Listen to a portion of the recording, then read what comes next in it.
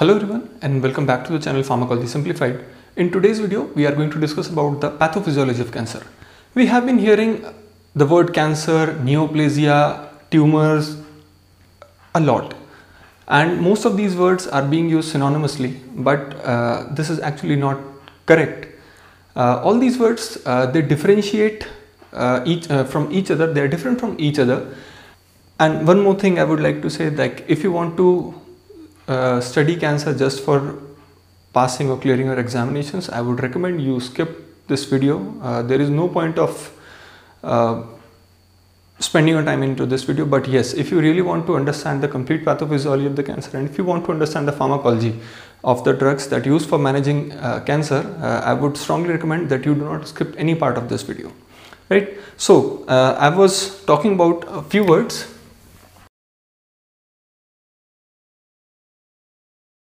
Right. So if I'm saying I'm talking about these three words, right? So the word neoplasia, neo means new growth.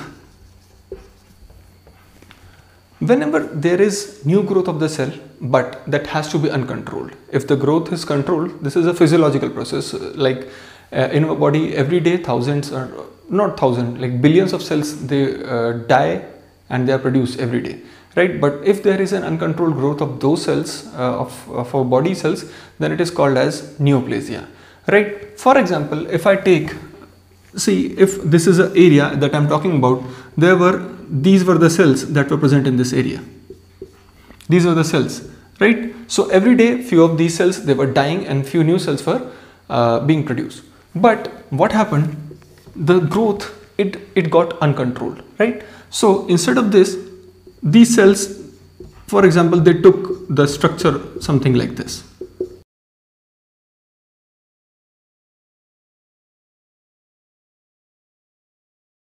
So for example, they took like this shape they took.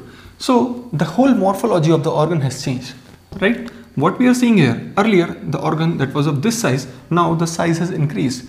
Now this size, this can be easily observed. And this will be perceived as a tumor. Tumor is basically a cluster of cells, right? So neoplasia can lead to tumor. And when, see, we have to understand this. If this is one structure and this is one structure, if the base for both is same, then this structure will be more unstable. This will be more unstable. Why? Because it can wobble here and it can wobble here. It can go into any direction, and hence, if you are having, for example, we had this much amount of cells and we have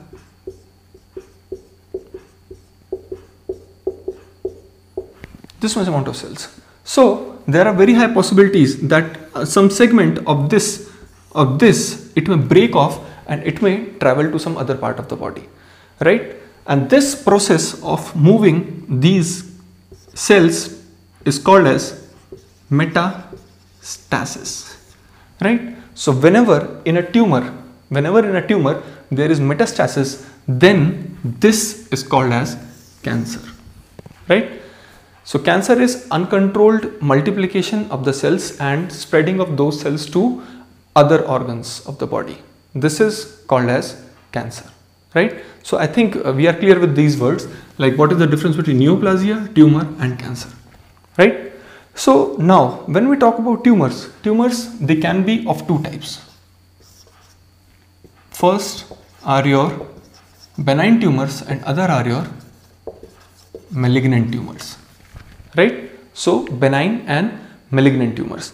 Benign is like when the tumor or the cell mass is localized, right? When it is localized, it is not spreading everywhere, it has not spread out everywhere, then it is called as localized tumor, or it is called as benign tumor. Benign tumors are not cancerous, because these tumors, as I have just said, they are localized, so they do not metastasize to other parts of the body, hence they are not cancerous. But benign tumor, over a period of time, they become malignant because they go from this stage to this stage. So these benign tumors, they convert into malignant tumors. Why? because these malignant tumors have the ability to migrate to other parts of the body, or what they do metastasis, right? So I think we are clear with this. Let me say it again. Neoplasia is new growth of the cells. Tumor is the cluster of cells that arise from neoplasia, and cancer is the condition, right? Cancer is the condition where these tumor cells, right, where these new cells, they can metastasize to some other parts of the body, right? So these are benign. The tumors, they can be benign and malignant. Benign tumors are localized, while malignant tumors, a part of those tumors, it can break off, and after it breaks off, it can go to some other part of the body, right? And the approaches, and yes, and these malignant tumors, they are called as cancerous. And the approaches for managing cancer, they are surgical, they are radiation, gamma radiations are used, and they are chemotherapy, right? But we are not discussing here surgical and the radiation methods. We would be discussing only the chemotherapy in the next lecture, right? The question arises, why cancer is so difficult to treat? See, when we talk about the chemotherapy for antimicrobials, right? Chemotherapy for bacteria. So one thing that we clearly see, for example, this is a human cell, and for example, this is a bacterial cell, right? So this is very clear that the machinery of human cell and the machinery for bacterial cell, they both will function in a different manner, right? Human cells will function differently. They will have they will altogether have a different biochemistry, while the bacterial cell will have a different biochemistry. And the difference in these biochemistries, right, of the human cell and the bacterial cell, they are exploited, and we develop agents that will interfere only with the bacterial cells, or not, or to a lesser extent with the human cells, or no interaction with the human cell biochemistry at all. But the difference, or we can say the problem in managing cancer, is this, that the cells that we are dealing with are not foreign cells. They are the indigenous cells of the body that have mutated, and they have become autonomous. Autonomous means that they are not under the regular control processes of the body. They are dividing on their own, they are proliferating on their own, they are doing everything on their own, right? And they skip the apoptosis pathways. And apoptosis, as we all know, apoptosis is the programmed cell death. Like whenever a cell gets old or it loses its functional capacity, then the cell activates several mechanisms that kill the cell, right? And over a period of time, what happens, that one cell that was healthy once, it dies, right? So this is the difficulty that is present for treating cancerous cells, right? And what are the difference that our cancerous cells have from normal cells?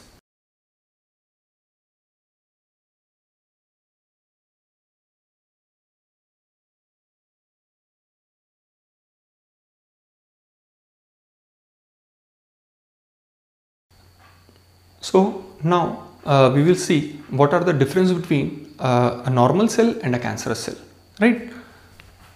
The cancerous cells, they undergo uncontrolled proliferation, right?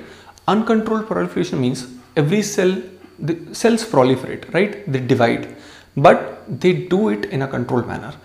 But when this proliferation process goes uncontrolled, this leads to neoplasia, right? This leads to formation of tumors, which in later stages may become malignant or cancerous.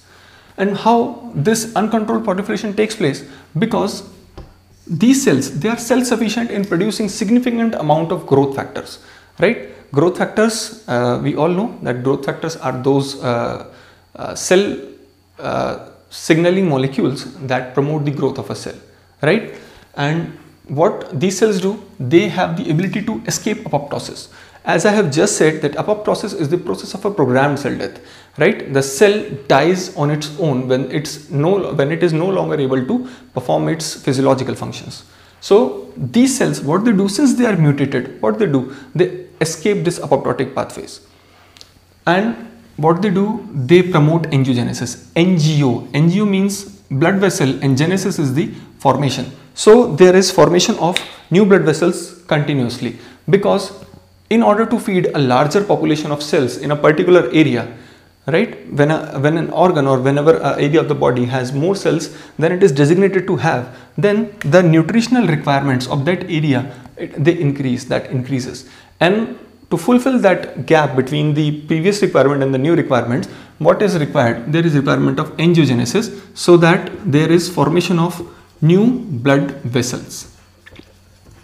When there is formation of new blood vessels, what happens? These new blood vessels, they supply more blood to that area, and the tumor cells start to grow. They continuously keep on growing. Next is dedifferentiation, right? What is dedifferentiation? For example, this was one healthy cell, right? This was one healthy cell, and it divided into two cells.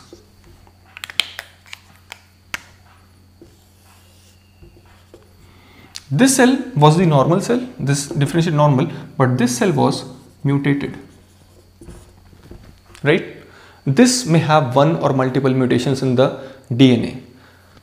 Let's not discuss the case for this cell. This is normal cell, but when this cell will differentiate, then the new cells that would form, they may be identical to this cell, or there are possibilities that the new cell that is formed may have another mutation, right? And when this cell will differentiate again, then there are possibilities that it will differentiate on its own, it will differentiate the same way like the new cell, it would be this, or there are possibilities that it would differentiate into some other cell. And when this cell will differentiate, there are possibilities that this will be one cell and there will be another cell, right? So the number of mutation that may keep on increasing, and we will not have only one mutated cell, we will have a whole lot variety of cells that are mutated now, right?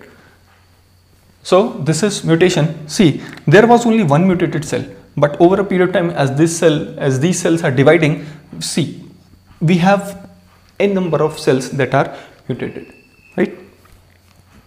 So and then we have invasiveness. What is invasiveness? When the cells, right, they start to invade those areas where they are not supposed to invade. See, let me explain that also. For example, this is our basement membrane, and these are our normal cells. And below this basement membrane, we would be having our, and below these basement membrane, we would be having our neurons, and we would also be having our blood vessels, right?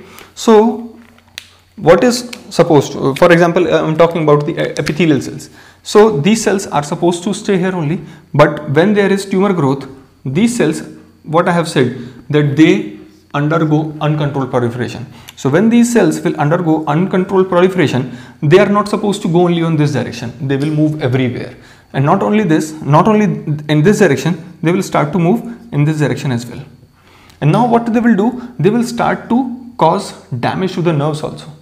The neurons that are lying in that area, they are also going to cause damage to those neurons, right? And over a period of time, when this tissue cluster will grow even larger, it will start to invade your blood vessels, right? And this is one of the reasons, like when patients are having cancers in the GIT, right, they vomit out blood, because the blood vessels, they have been invaded by the cancerous cell, right? So this is the invasiveness. Normal cells do not invade other cells. And one more thing I forgot to mention, like since these cells promote so much growth factors, they lose their ability of contact inhibition. What is contact inhibition? Like whenever two cells are growing, two or more cells are growing in the vicinity. For example, this is one cell and this is one cell. These cells, they are right now, they are in this stage, and when these cells start to grow, they grow slowly, and at a point of time when these cells, they come in contact with each other, they stop to grow, right? These cells stop growing. But these cancer cells, what they do, they do not stop growing, like they do not inhibit their growth while they contact with some other cell, right? Normal cells have this ability of contact inhibition, while these cancerous cells, they do not have.